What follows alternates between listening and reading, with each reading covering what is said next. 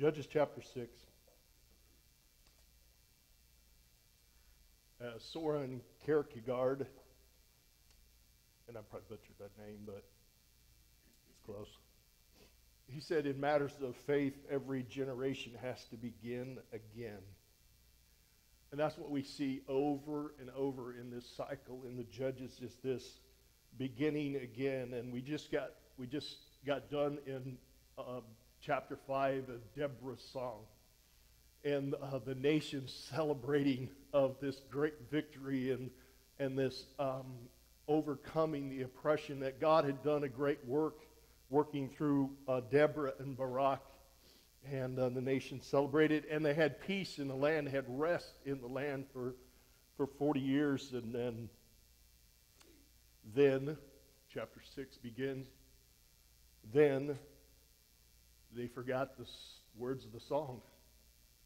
They forgot the song of thankfulness. They forgot their past, both their sins, but also where God has moved in their past. They forgot what God had done. And so then the children of Israel did evil in the sight of the Lord. So the Lord delivered them into the hand of Midian for 7 years. And the hand of Midian prevailed against Israel. Because the Midianites, the children of Israel, made for themselves dens, the caves and the strongholds which are in the mountains. And so it was, whenever Israel had sown, Midianites would come up. Also, Amalekites and the people of the east would come against them.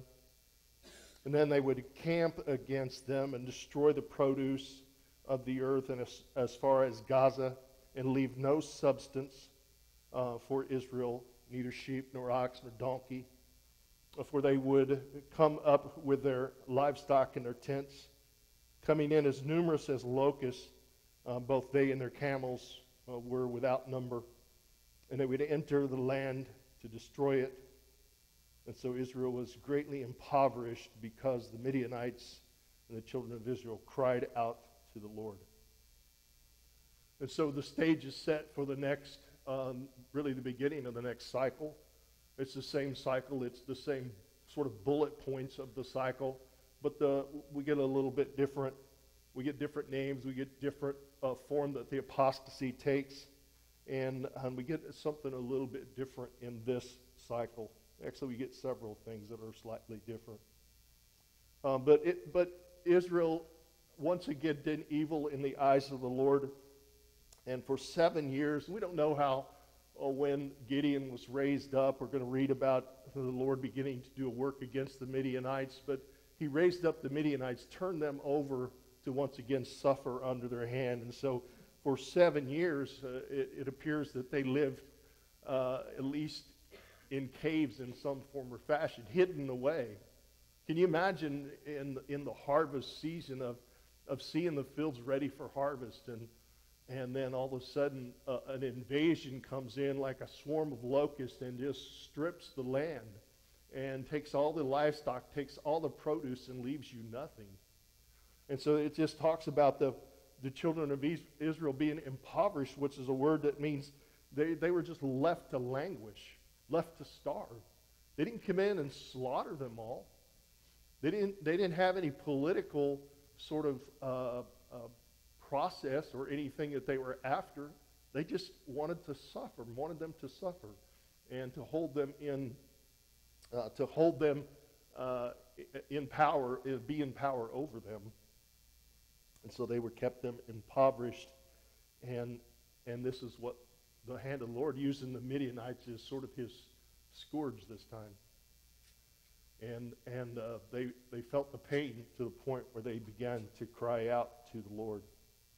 Verse 7, and it came to pass when the children of Israel cried out to the Lord against the Midianites, that the Lord sent a prophet to the children of Israel, who said to them, Thus says the Lord God of Israel, I brought you up from Egypt, and brought you out of the house of bondage, and I delivered you out of the hand of the Egyptians, and out of the hand of all who oppressed you, and I drove them out before you, and gave you their land. And also I said to you, I am the Lord your God. Do not fear the gods of the Amorites, in whose land you dwell, that you have not obeyed my voice. And this is the sort of a new part of this cycle of the judges. As we started the cycle, and every cycle we seem to sink to a new low. And we do actually see hints of a new low in this.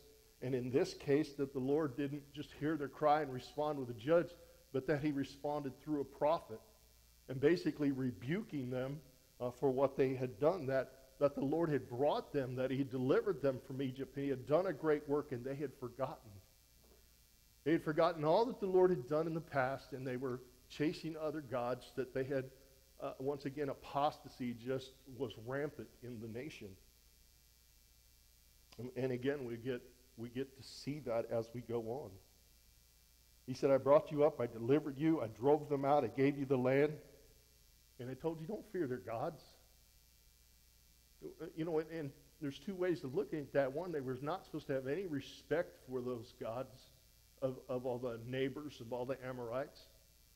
They weren't supposed to have any respect for them, but in the same sense, they weren't supposed to have any sort of fear, whether it be military fear or anything else. They weren't supposed to fear them in that sense either. They had not obeyed the voice of the Lord. And really what it comes down to is the fear of men was greater than the fear of God. The fear of what men would think, what this foreign government would think, what the military leaders would think, and all of that had more authority over their life and guided their life more than what the Lord had told them. Man, that should speak to every one of us. We're coming to a point where we have important choices to make, and we have to be cognizant of some of our choices as we choose to walk with the Lord may cause pain in our life. And so be it. We are supposed to be obedient to the Lord. We are supposed to obey his voice, obey his word. And we have his word. And not picking it up and not studying it is no excuse. We've been given this, and we should know it. We should know what the Lord expects of us and how to live in his light, in his love, and let him take care of all those other things. And so this is what we see in this apostasy that took in the nation there. What was that they had forgotten their past. They'd forgotten what God had done.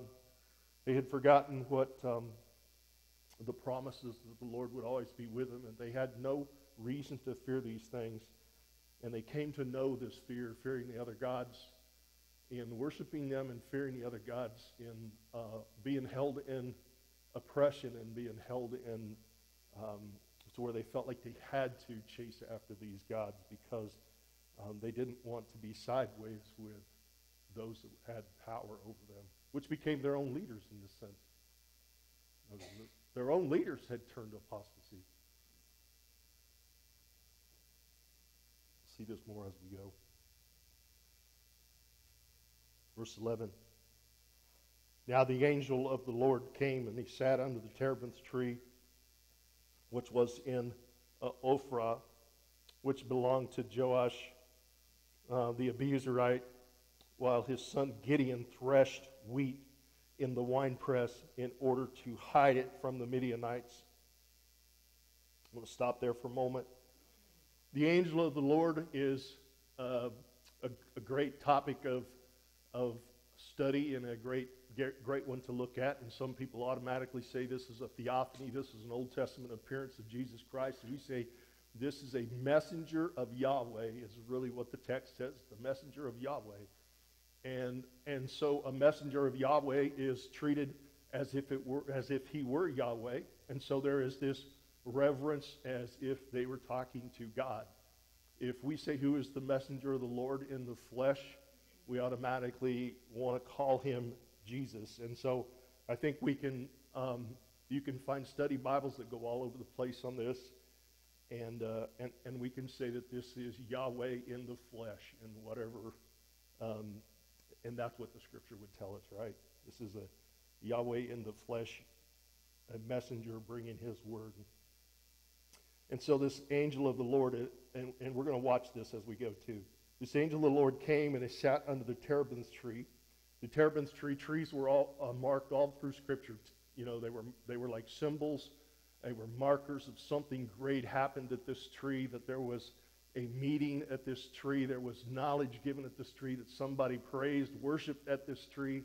Something amazing happened. It was in a terebinth tree, I think of Moriah, that Abraham met the angel of the Lord that told him, you're going to have a son. And that was also marked by a tree. And so you can see this all through Scripture, that trees become these markers. And so this marker is this terebinth tree, which is kind of like an oak tree, I think, at this city called Ophir. Now, Ophir's nobody's really quite sure. There's just really speculation of where that is. It's in that sort of Jezreel Valley sort of area, very similar to where we talk about with Barak and Deborah. It's in that same sort of general area. And so this tree, this area, this sort of farm belonged to Joash, which is Gideon's father. Joash has an interesting name because his name means Yahweh is strong.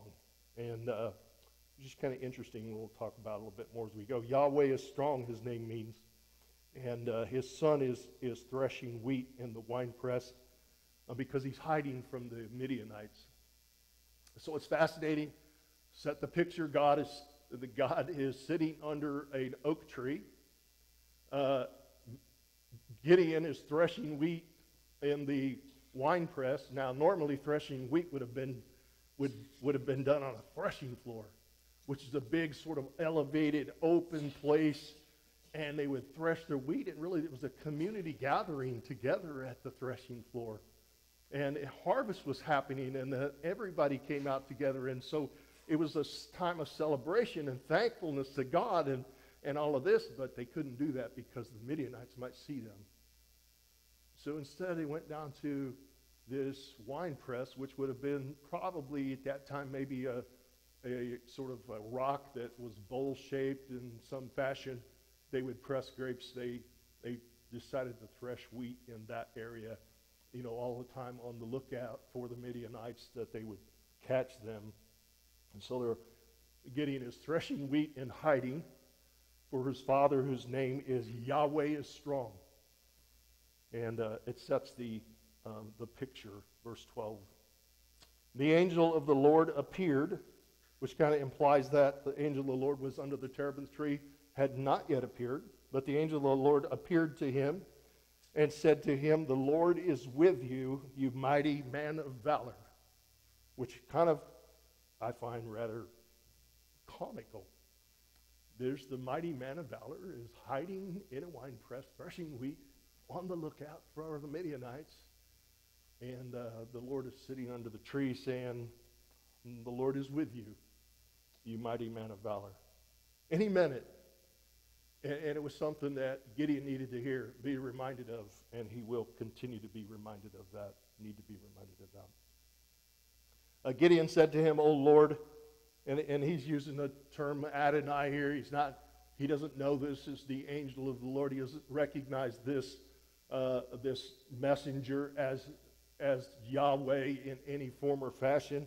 He is just recognizing as this person. It probably calls him Lord because he recognizes maybe as a prophet of some sort. And so he acknowledges sort of this person is a person of authority, someone that he would look up to.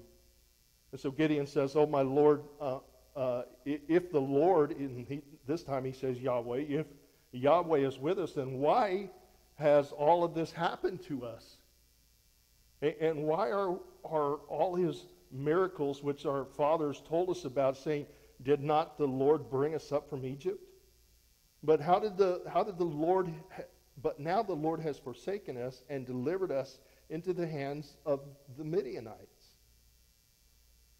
And Gideon is saying to this, what he presumed probably to be a prophet, I know the Lord is with us, is sort of the way it comes across.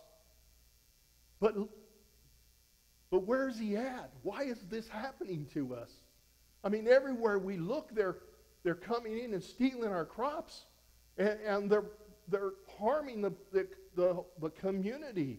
And people are starving, and that everywhere we look, they're having their way with us. We don't see you, God. Where are you, God? Gideon doesn't even acknowledge that God played no part in his life. This is a frustrating thing to see play out, particularly in folks that call themselves Christians. It's a frustrating thing to see when the bottom drops out of the life and they say, where are you, God? Why are you allowing this to happen? But the fact that you don't know is because you don't read your scriptures. And it's not to be cruel or not to be, it's to be real. God never promised you easy street when you got saved. And that promise certainly was never given to Gideon. He was a mighty man of valor. If you are a follower of God, stand up and be a man of God. But what if they see me? Really? Stand up for your faith. Stand up for it. It's important. Sickening to see us people of faith fold up.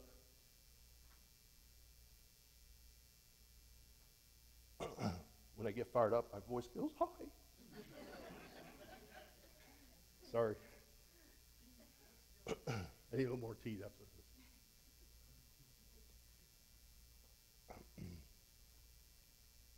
I've completely lost my place now.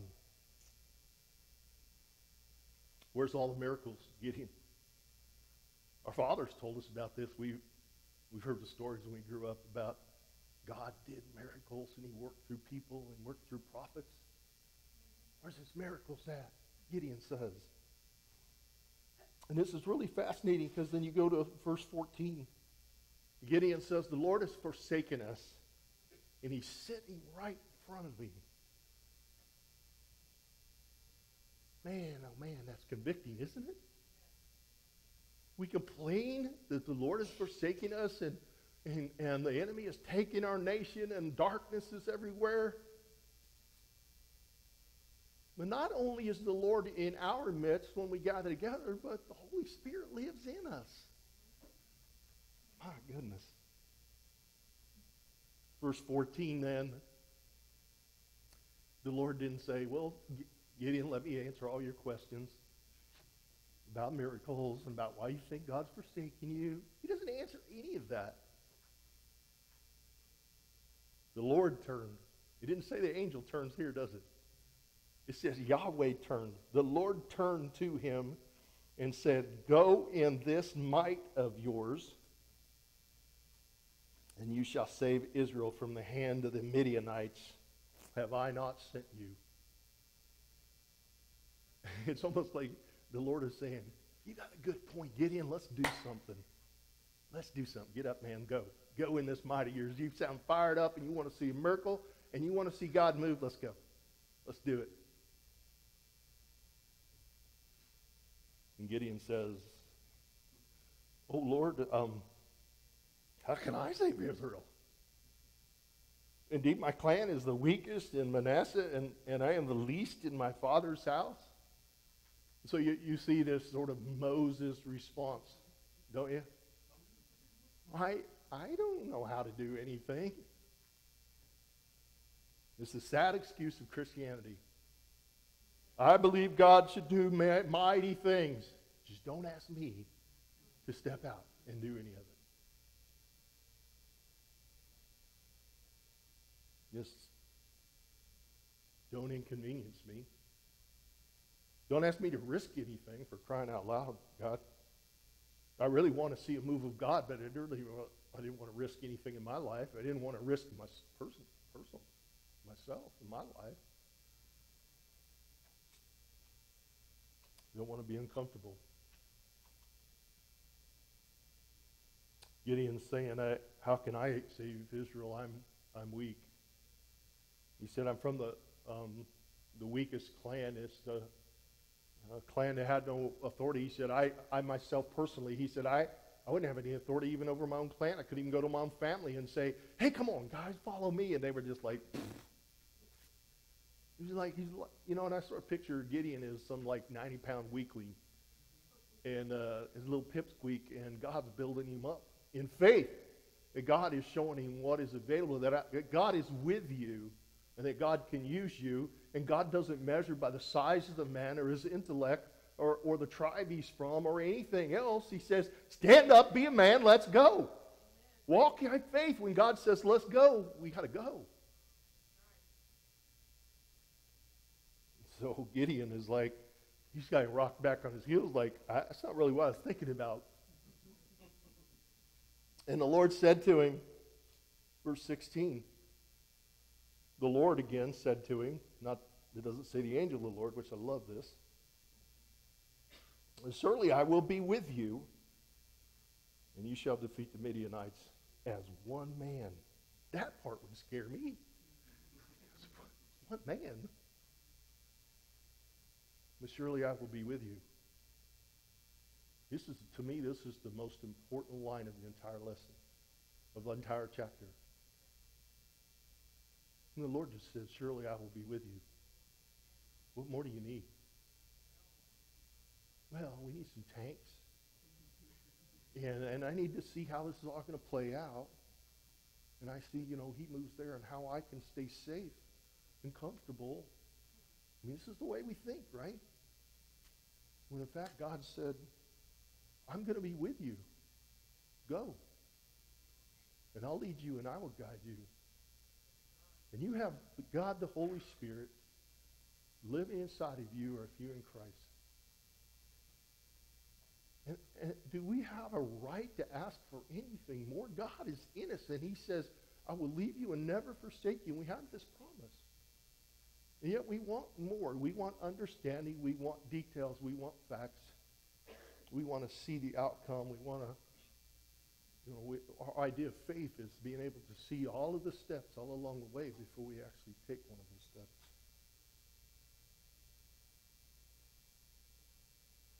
Verse 17, then he said to him, if now I have found favor in your sight, you show me a sign that it is you who talk to me. Do not depart from here, I pray, until I come to you and bring out my offering and set it before you. Honestly, I'm not sure who he thought you was. I'm not sure who he thought he was talking to. I mean, I think he was, in his mind, this was a prophet of God. And I'm not sure he was thinking of Yahweh at this point. That sounds harsh, but they got an altar to Baal in their backyard. They got a Asherah pole in their backyard. All the community comes to Joash's place of worship to worship these other gods. So when Gideon is talking to this prophet, is he a prophet of who? And when he says, if I have found favor in your sight, then show me a sign that it is you. I'm not sure what you he's talking about yet, because I don't think he understands this is the messenger of Yahweh. Who is he thinking of? And it's really telling, isn't it, that maybe we even have to ask that question. It's really telling of what was going on, the apostasy that was so present in their community and in their nation. That when they talked about God, they weren't even exactly sure, now what God is it you're talking about? And we've come to the same thing all around us. Because people talk about Jesus, but they don't know the Jesus of the Bible. Everybody believes in God in some form or fashion, it seems like, but it's very superficial, and there's nothing behind most of that belief. It seems to have been that way for some time.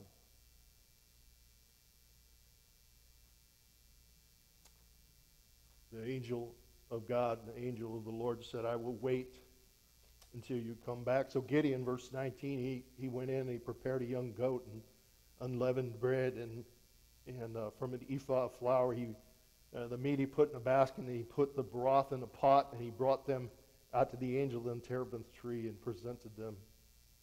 The angel of God said to him, "Take the meat and unleavened bread and lay them on this rock and pour broth on them," and he did so. This is quite a meal for an impoverished family.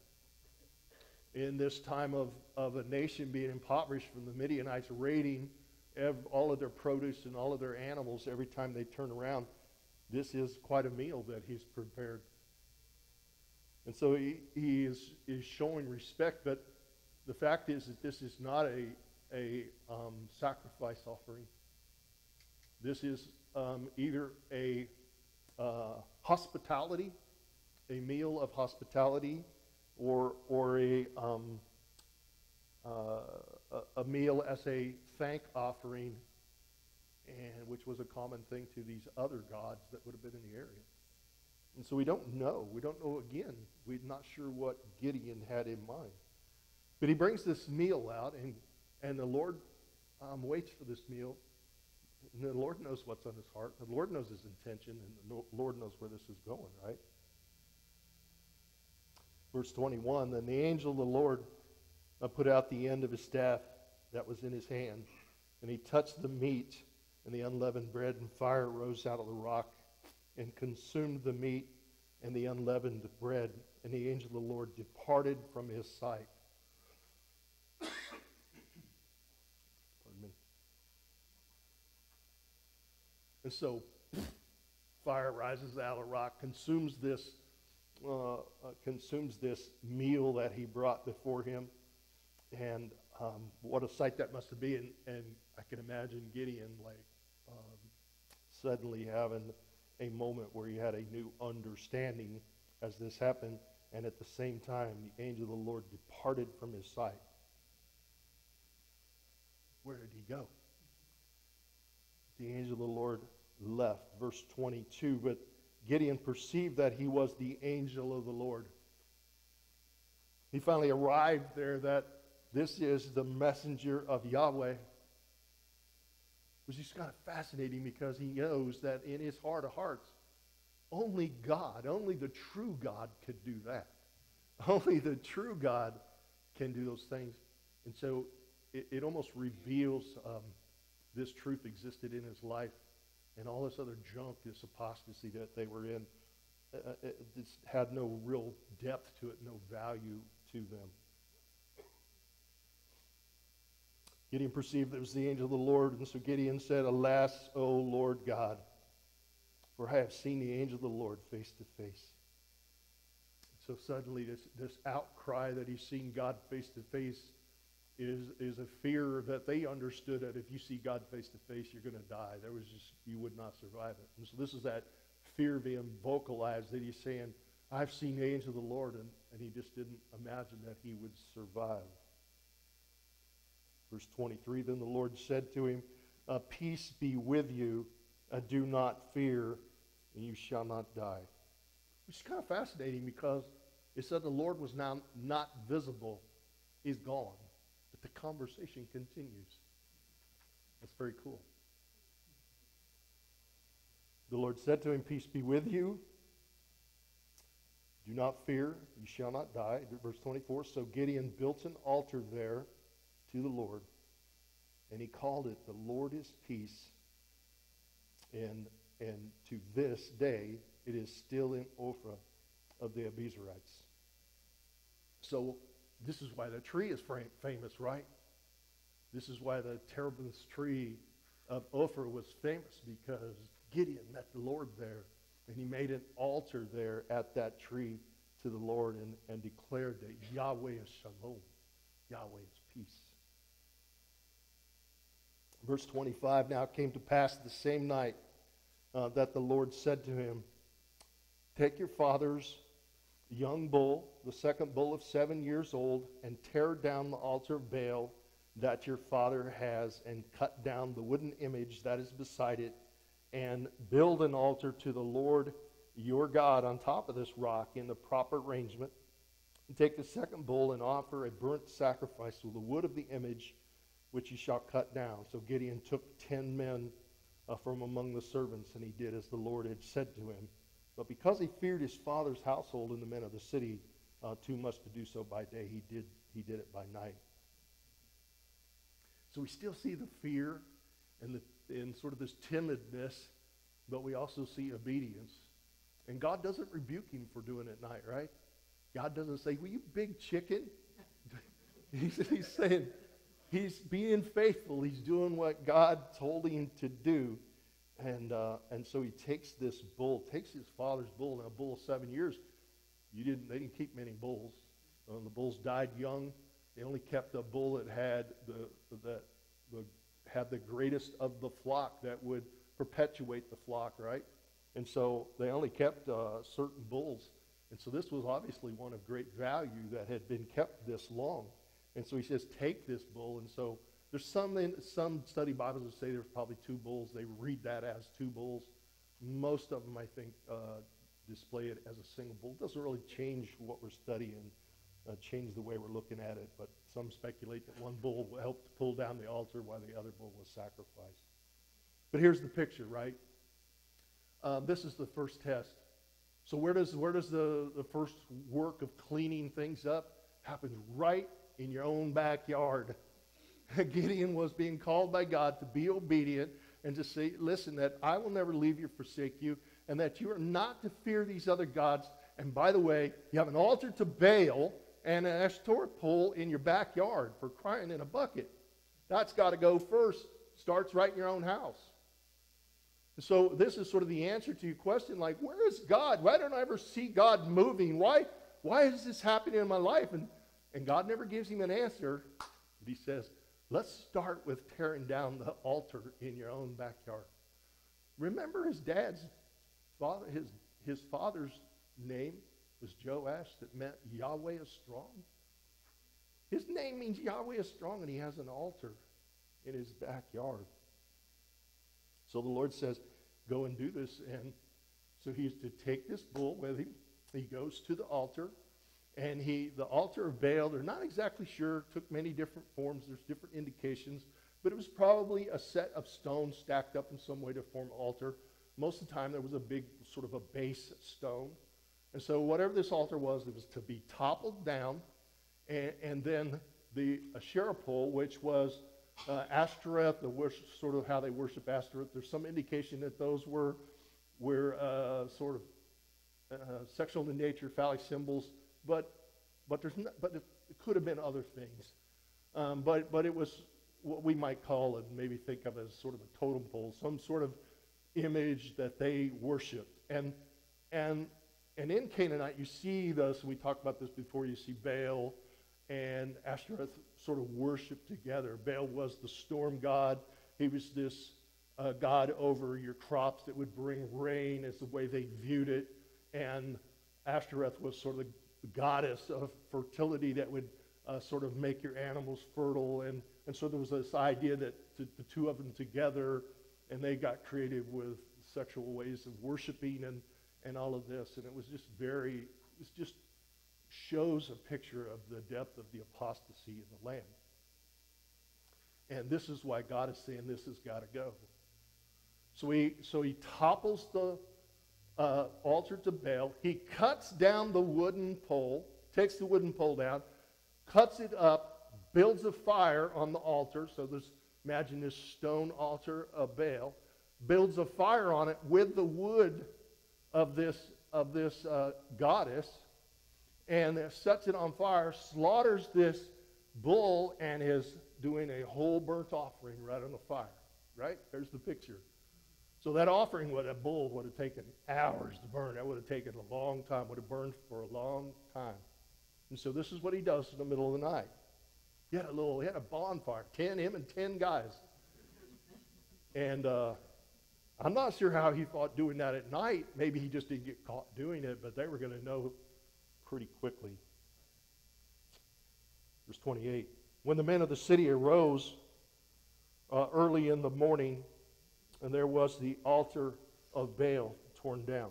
Now, this is fascinating because the men of the city arose early in the morning, and it's as if the first thing they did is went to this altar. I mean, this is the time when they should be making their sacrifices, that there should be a sacrifice at the tabernacle, that even though they couldn't be there, they would acknowledge it in their prayer, and it was their prayer time and their time of worship to Yahweh.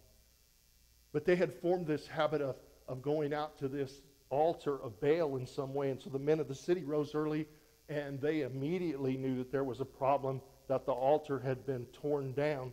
And so apparently all of the men of the city were coming to Joash's property, to his altar, and worshiping there. And so they found it tore down, and the wooden image that was beside it was cut down, and the second bull was being offered on the altar which had been built.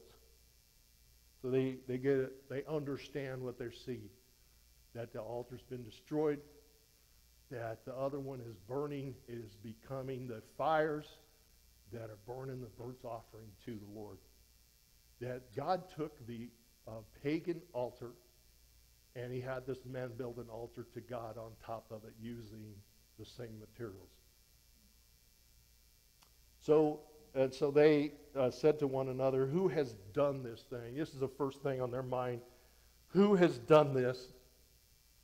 Somebody's got to pay. Who would do such a thing? This is kind of fascinating, because if you look like it, and go read Deuteronomy 13 later. Deuteronomy 13 said, if a prophet rises amongst you and he wants to lead you to another god, that you are to investigate this other god that he would lead you to, and you take him out. If he is leading you to some other god besides Yahweh, if he is bringing something else into the camp, you take him out and you stone him. And you get rid of him, right? And it's fascinating, because they want to find out who knocked down their altar of Baal, and they're ready to take him out and kill him. But it doesn't bother them a bit that they have completely turned away from God. And this is just bizarre. And really, it's sort of, to me, it's sort of a picture of how the human mind works, how we can just justify anything, and we can twist things around and justify anything.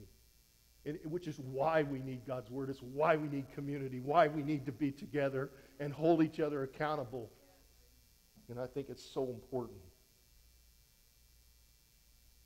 When they inquired and asked, and they said Gideon, the son of Joash, had done this. Now I'm thinking, if Gideon was hidden before, he's in the deepest, darkest cave right now, right? And God's going, get out of the cave. Come on, stand up, man. Men of the city said to Joash, bring your son out that he may die. Bring your son out that he may die. And he has torn down the altar of Baal, because he has cut down the wooden image that was beside it. But Joash said to all who stood against him, I can just imagine Joash looking at these guys and thinking for a moment. This altar was in his backyard. He was all in with it. He would have been worshiping, if everything was fine, he would have been worshiping Baal and Ashtoreth with these other men. But he's got a moment of clarity now, because his son's life's on the line. Things have changed.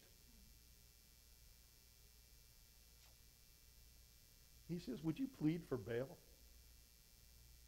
Would you save him?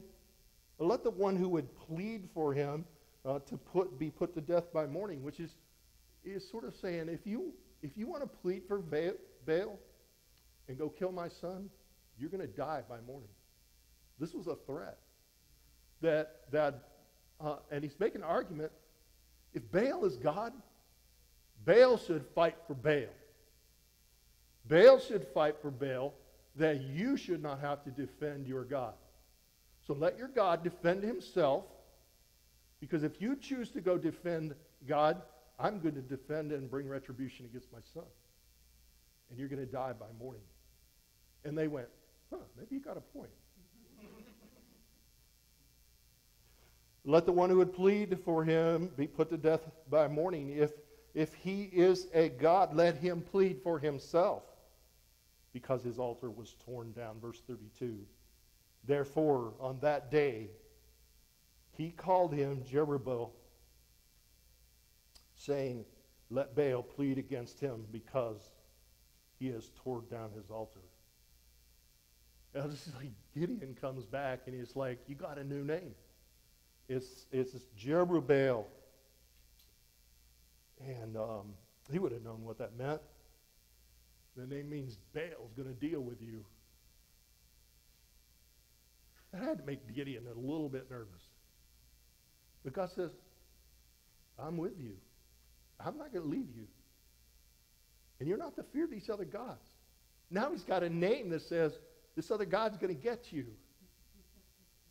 And God says, that God ain't going to get you until I say you're going to get God. It's as simple as that. Nothing can happen to you until I say something can happen to you. And so every day that Gideon lives is a testimony to the weakness of Baal. Every day that Gideon breathes and moves, all those that would worship Baal say, he never did anything about it. I don't think he can. I'm not sure he has power.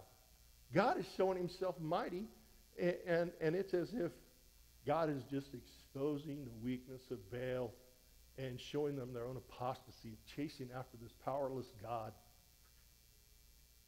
when their God was with them and loved them and always wanted them to have a relationship with him and him alone. Then all the Midianites, verse 33, the Amalekites, and the people of the east, which I think is fascinating. It started with the Midianites. And it's just like when you see a weakness of a nation like that, it's just like everybody comes out of the woodwork to pile on. And so you see the Midianites have their way, and so suddenly the Amalekites jump on board and they have their way with them too. And then some cats from the east jump in and say, hey, we'll take some of that too, and we'll jump in on that and beat on them a while. And so these all joined together, Midianites and Amalekites, the people of the east, they gathered together, and they crossed over and they camped in the valley of Jezreel. It's the valley of Jezreel where we just had seen a previous battle. And it was around this exact same area at that river where God delivered Sisera into the hands of Barak and his army and set Sisera on the run. And so we saw that battle there. This is a place of many battles, this location. And the battles are going to go on forever because it's another name for this place. In this section, this place is called Megiddo and is often referred to as the Battle of Armageddon. And so all they come to this place at this valley of Jezreel, but the Spirit of the Lord came upon Gideon. And I can imagine when Gideon looked in the distance, this valley is very flat, and sees these nations coming. And before they had noted that they were like a swarm of locusts coming. They were numerous, and all their animals and all the people, they were numerous beyond anything they could see. And it was like, you ever seen a swarm of locusts go through? You can't see through it. It's just like a dark cloud. And when they're done, everything is gone. Everything is dead. Everything is brown when they leave. I can imagine Gideon has a big lump in his throat right now. He sees this and he's thinking, oh, Lord, what have I done now? Lord, you better be with me. And the Spirit of the Lord came on Gideon. And everything changes. Every one of these stories fascinates me because you go, all these people, thousands and thousands and thousands of people, and they're all in their separate communities, all cowered down, hiding in caves from these people and going, I hope they raid the neighboring town and not us, and we get by this time and we get to keep our food. And they don't even look at their own neighbors and care about the other parts of their community. And so the nation was all divided, all splintered. But there was thousands of them if they'd just taken a stand. But there was no leadership. There was no one had their eyes on the Lord. And so there was no sort of that common thing. What was the common thing for all the people? What was the common thing for all the people in this nation from the beginning? It was the Lord. It was the Lord. It always has been. Even there was different denominations, and even the denominations early on, sort of the 13 colonies were sort of colonized because they were different denominations, different sort of backgrounds of worship and ways of worship, and a little bit different beliefs. They had a common thing. They worshiped God. And so this was the common thing that we all gathered under the Lord our God. What is common now? What is common around the people of this nation? Facebook? Twitter? I mean, it's sad.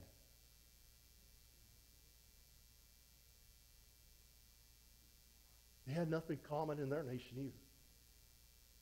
The only thing common was they had a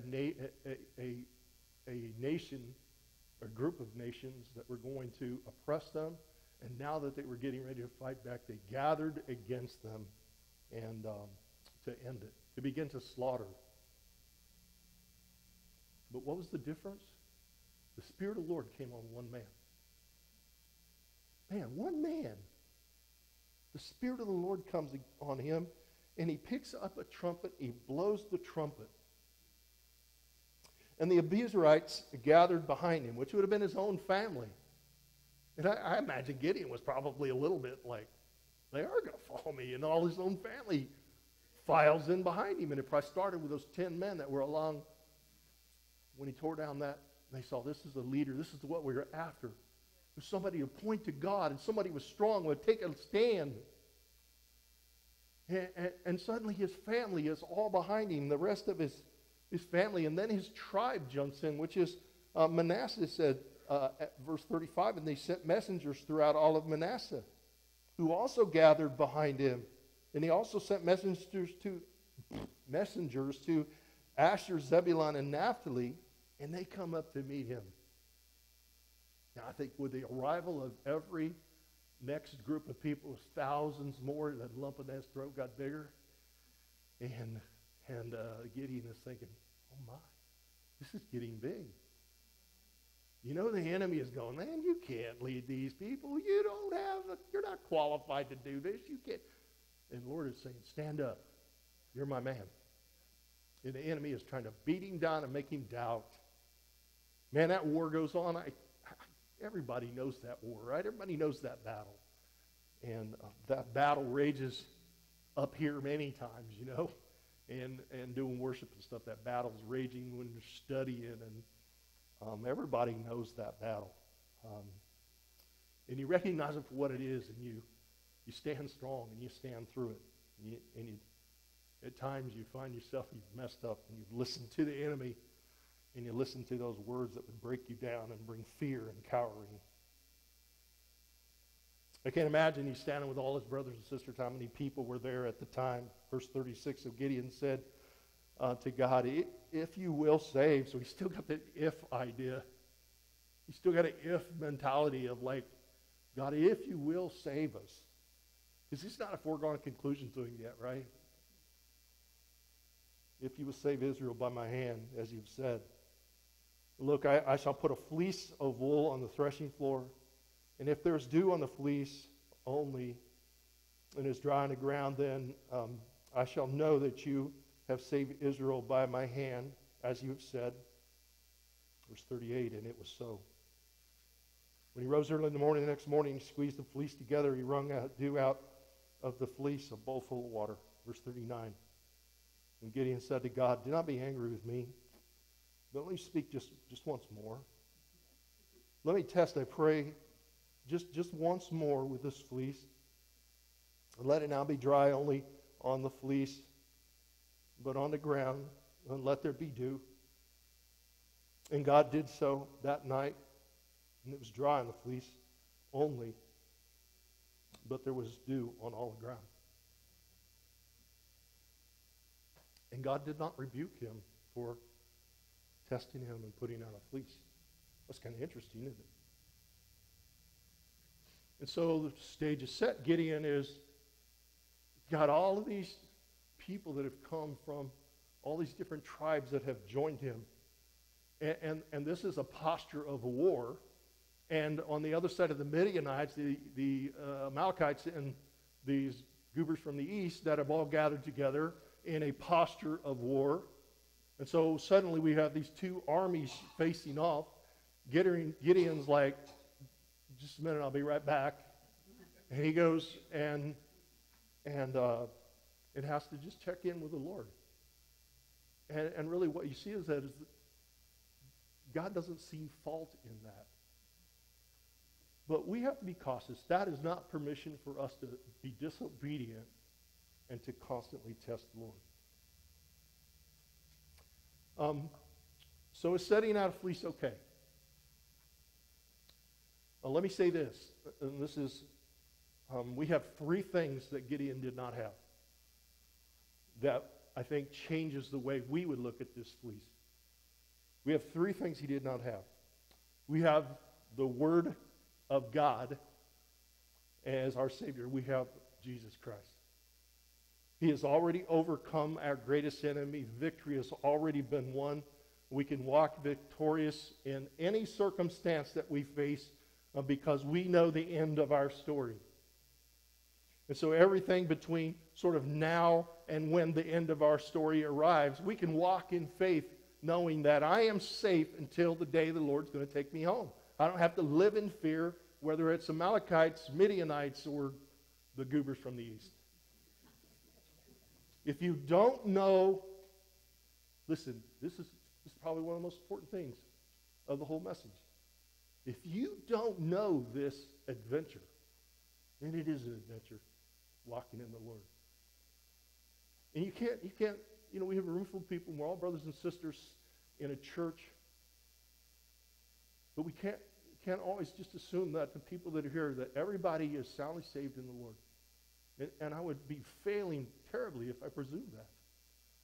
And so don't play the part. If that's you and you don't know that adventure, that might be an indication there's a problem. It's not shame. It's not to shame you. It's just asking you to check yourself. Check your relationship with the Lord. There's no shame in this. But it is so important. It's radically important, particularly in the days in which we live. Today could be the day of your salvation. The day when you come to know Christ in a new way. And it's simply of turning away. And he says that it starts right in your backyard of going, hey, I got some things in my life that need to go. I have no right to go to God and say, God, why is this going on in my life? Why have I suffered so? Why am I going through these things? When your own backyard has got things that have distanced you from the Lord. Start in your own backyard. And so this could look like two different things in my mind. One is that salvation never really happened in your life. In which case it is a matter of repenting, turning away from that life, that old life, turning towards Christ, recognizing that he has died on the cross for your sins. And that he loves you. And he went to great lengths to bring that word to you.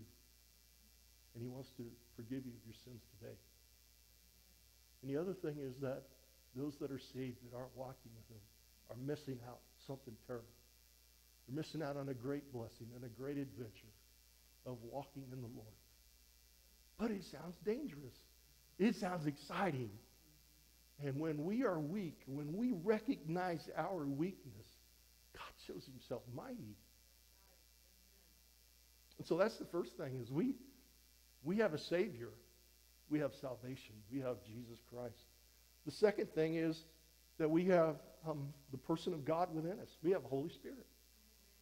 Gideon was suddenly, the whole dynamic of the situation changed because the Holy Spirit came on Gideon. He picks the trumpet up and blows it, and man, everything changed. This is the nation saying to those, we ain't hiding in caves no more. We're done with that. We're taking a stand. Today's the day. And they took a stand, and we're going to leave that hanging for a week, right? We'll get back to that. We have the Holy Spirit in us. And he guides us and corrects us, and he rebukes us. And he encourages us. And he becomes that sort of personal messenger of the Lord God. that we have access to that messenger of God, and he's right in us. That's a promise of the Scriptures. And so if you have not heard from the Holy Spirit, and you don't understand that, and you've not, again, you don't understand hearing from him and feeling his presence and his rebuke or his encouragement and his love for you through the Holy Spirit, today's a day when that can change. And again, I would encourage you, the very first thing is to look in your own backyard. Look in your life, look in your home, look at what you allow, shut the TV off, pick the Bible up, whatever that may look like.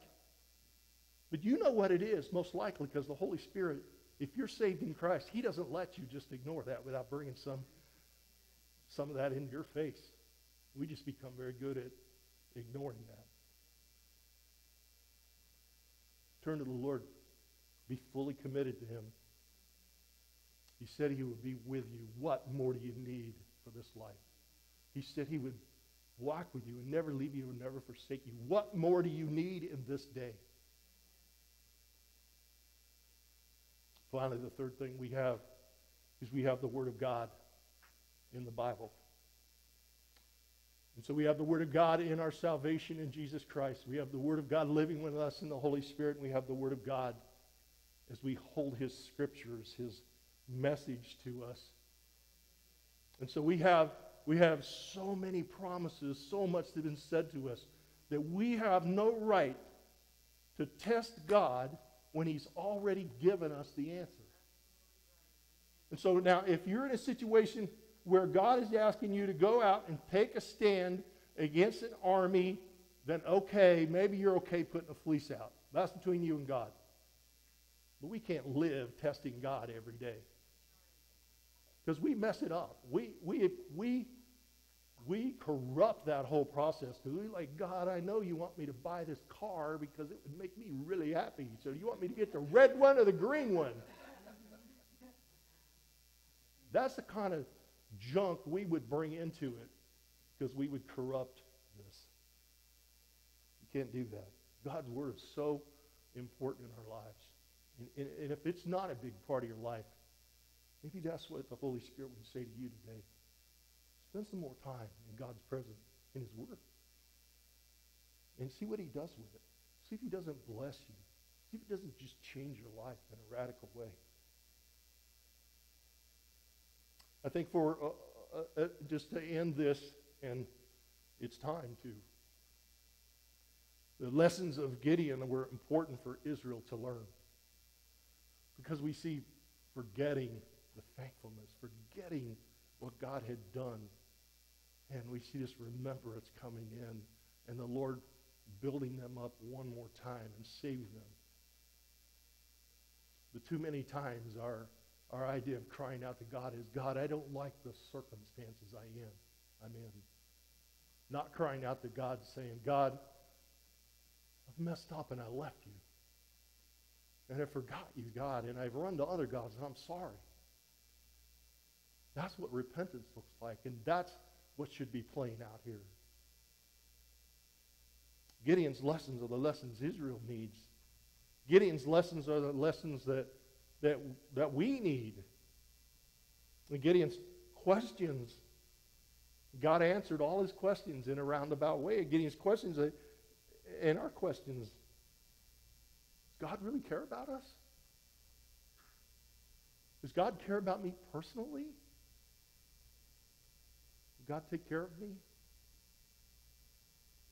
Does God keep his promises? God said, I'll never leave you. What more do you want?